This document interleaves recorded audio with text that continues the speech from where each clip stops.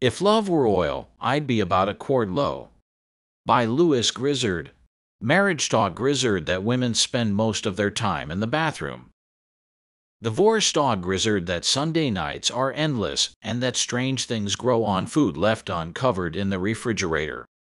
If love were oil, I'd be about a quart low is the bittersweet account of Grizzard's 3 marriages and 3 subsequent divorces.